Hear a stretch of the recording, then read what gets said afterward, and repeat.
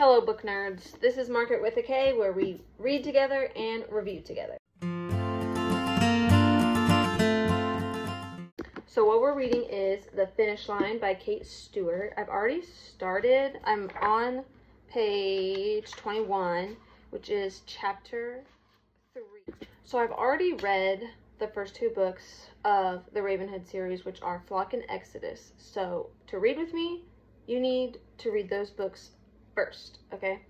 I wish I would have thought of this idea when I was reading Exodus, because that book, no spoilers, is a roller coaster. Here is, video proof of the complete wreck that I was reading the last little bit of Exodus. So,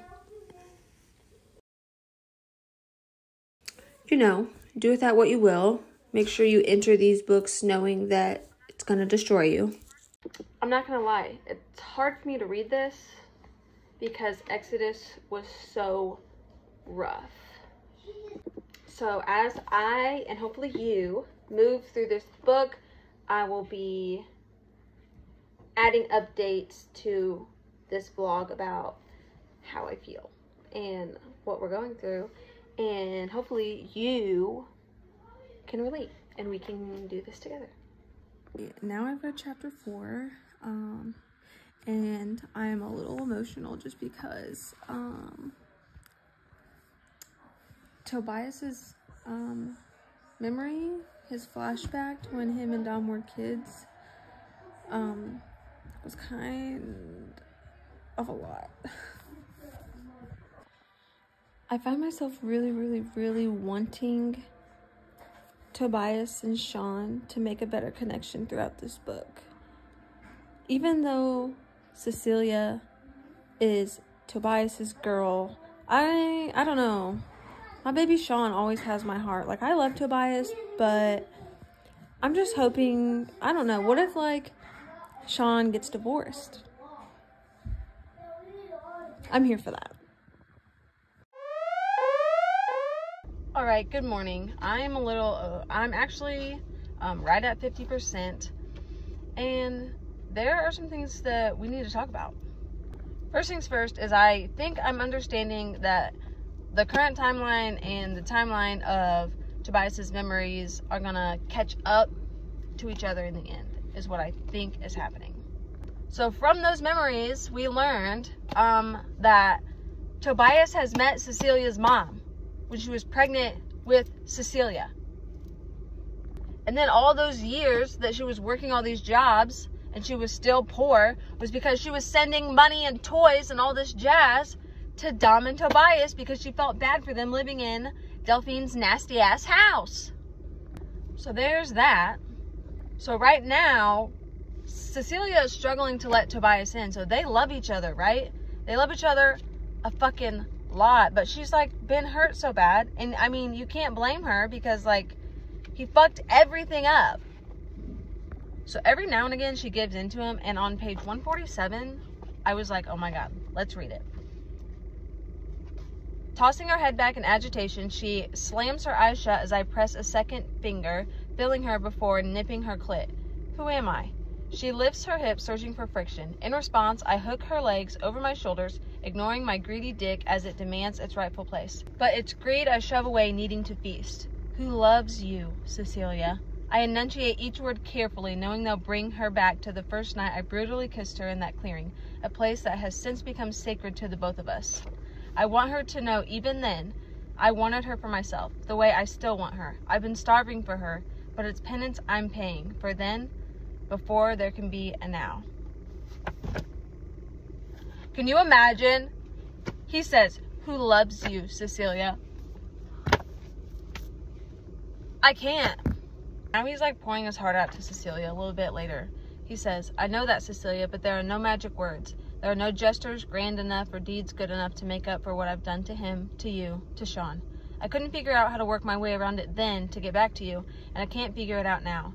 So maybe I need you to keep punishing me, he chokes out. Maybe it's the only way I'll be able to live with myself. I'll endure it every day for the rest of my fucking life just to be with you. I'll do anything, he chokes again. And we can joke about this situation, but this is truly hell for me.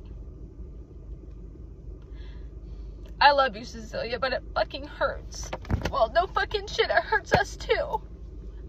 Like, books just do something to you. You can't help but cry. It hurts so bad. Even though I feel like this is a redemption book, like, this is supposed to heal me in some sort of way, like, it still hurts. Okay, so she gave in.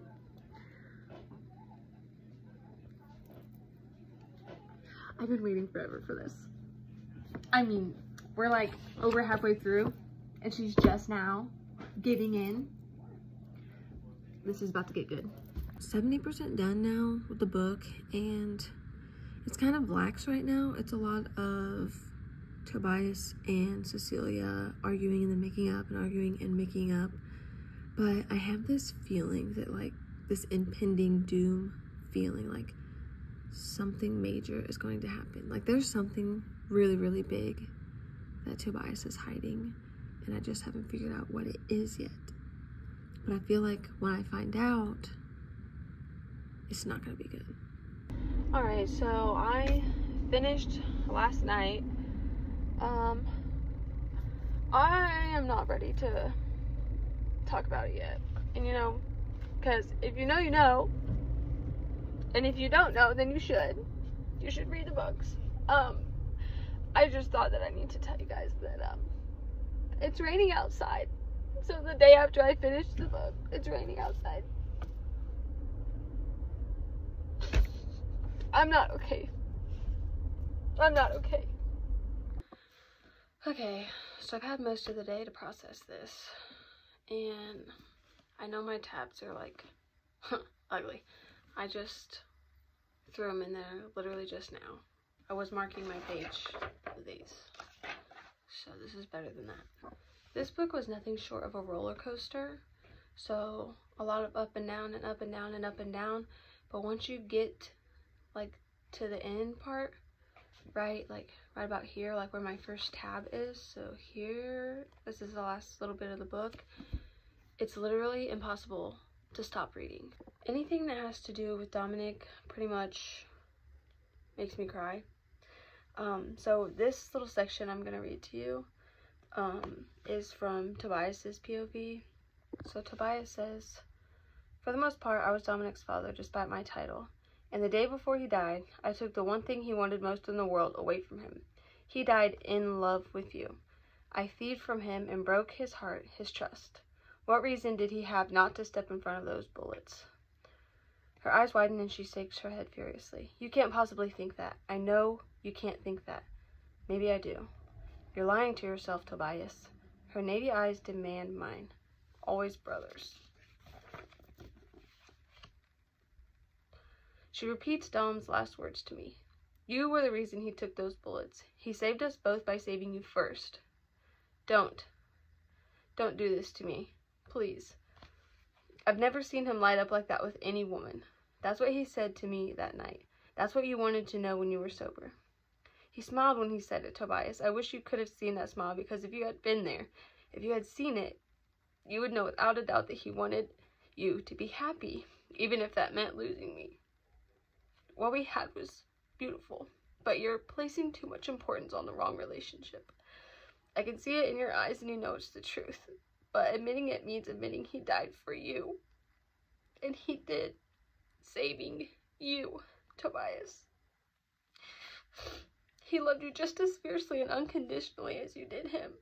He was angry, but just as protective of you and your happiness. And that's why he saved you. The truth is, he pushed you out of the way that night before he caught any bullet to shield me. He gave his life for yours. You refuse to accept that, and that's what's hurting you most. It's past time you face it and accept it. I'm not the only one he saved that night, Tobias. You have to accept his sacrifice. Even if you're angry about it, you have to accept that his love for you was just as strong. And you have to accept that he forgave you and loved you enough to want you to be happy. You have to unshackle yourself from this guilt. or you'll never be able to accept the rest of the gift he gave you. You have to thank him by living. Do you see what I mean? How heartbreaking this is. Okay, so if we fast forward a little bit, we're to the part where there's a standoff in Cecilia's living room and there's guns pointed everywhere. And Tobias has a gun pointed to his own head, threatening to kill himself if anyone hurts Cecilia. And he says, just let her go. Antoine scoffs, so fucking scripted. Who's pathetic? Ezekiel. Gun to my head, I stare off with Antoine in a dare. It's me he wants, and I know, despite his threat, I'm the real bargaining chip. I have to believe that he'll attempt to talk me out of taking his prize away and spare her. It's my only move. It was worth it, Tresor. So worth it, I say, squeezing the trigger just enough to have Antoine gripping the sides of her wingback, his eyes fixed on me. He's starting to believe me. Fireflies, Cecilia says softly, and I turn my attention toward her. That's our outside force, Tobias. They were the ones that looked out for us. Her eyes water, just like mine, as she studies the gun pressed to my head. Wouldn't you agree? I nod. We were never alone, Tobias. Okay, remember how I said earlier that I was really like pining for a better relationship between Sean and Tobias? Well, we got it. So here's a key conversation between Sean and Tobias. Sean says, the worst day of our lives was the day we broke your heart, by choosing Cecilia. The worst day of our lives was the day we broke your heart. If you thought we left willingly, that we would leave her willingly for the cause, you were fucking wrong. Of course we cared, and we didn't want to lose it, but we left. We left willingly and gave her up temporarily because of the sacrifices you made for us, Tobias. For the years you spent doing everything for us, risking your life for us, because that's the type of man you taught us to be. And we started missing your love and loyalty the minute we lost it. The second worst day of our lives was the day you broke our hearts, by being in love with Cecilia. But that very same day you broke our hearts, you showed us what true love looks like. And you gained it by sacrificing everything, including us and our cause, for her. Something we both failed to do. And in turn, you earned her. And you do deserve her for it. When you tried to defend yourself, we knew you were right, but we were cut so deep we didn't want to fucking hear it. Because losing her completely was good enough reason to resent you, and our hands weren't as dirty if you were equally as guilty. But we knew you were right, and I think deep down we both knew we were on borrowed time with her. And fuck how I hated you for it. Dom realized it that night because he caught on a lot faster like he always did. He understood. I didn't fucking want to. But he always saw things clearly for what they were, even if it hurt. It took me a lot longer to sort it out. And Tessa, that woman, she went through hell showing me where I went wrong, but you deserve to know you've had my forgiveness for a lot longer than you think.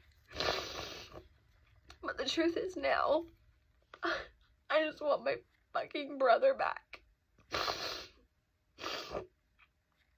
In a flash, I cup the back of his neck and press our foreheads together. Always brothers, I whisper through a shaky breath as we clutch each other tightly, mending the bridge that separated us for years. Okay, this is gonna be hard for me to read. But like I said, this book is a roller coaster. So this is Tobias finally talking to Dom. So it's been years now, like 6 or 7 years now since Dom has died, and he still hasn't spoke to him. So the book says, I still don't know what I believe about the afterlife. I hope, and mostly for those I love, that there's a place where nothing is ever left unsaid. To always suffer to say to those we lost, there's a place to confess, because I have so much to say. I run my hands through my hair as I work around the burn in my chest. Sorry to report, school is still 5 days long. You forced me to take all the credit for being the man behind the curtain, but that's not how it started, is it, Dom? And I don't think anyone would believe that it was suggestion of a 5-year-old boy who saw the world for what it is that set it all into motion. I made you a promise, Dom, but I lost you. Keep it. And looking back, I don't feel it was worth it. As selfish as it is, I would trade everything we've done just to get you back. Always brothers. You were so fucking intuitive, but did you really know? I fucking miss you. Every single day. Every goddamn day. And if I'm destined to live a long life without you, I guess the least I can do is thank you. Thank you, Dominic. I guess if you can hear me, save me a place in the passenger seat.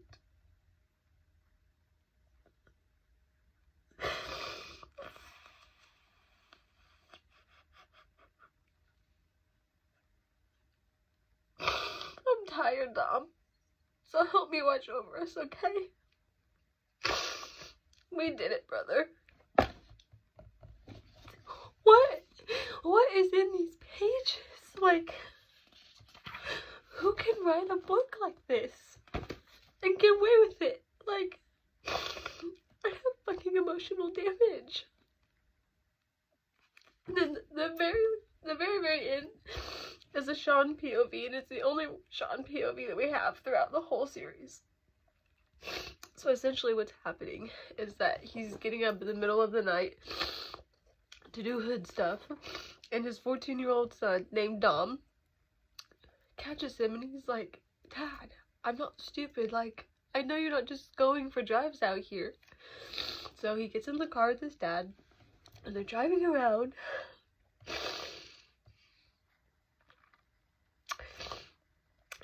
Sean says, I was your age when it started. He says, that's some epic tale, Dad. That mouth of yours, can you keep it shut? We idle on the side of the road, gazing on at the black outline of the mountains in the night sky. I turn toward him in the seat. I guess what I'm really asking is, can you keep a secret? This book wasn't even supposed to exist. It was supposed to be a duo instead of a trio, and look what this did to me. You think this is bad? You should have seen me reading Exodus, because Exodus is way worse than this, and this is emotionally damaging. Well, at any rate, thanks for reading with me, and following along on my first vlog. Probably it's a terrible vlog, but we'll get better. I just want to have a space to talk to people about my books, and how much I love them. I know there's gotta be people out there who love books as much as I do. Look forward to my review of all 3 books, and hopefully I can make it through that without crying like I did this.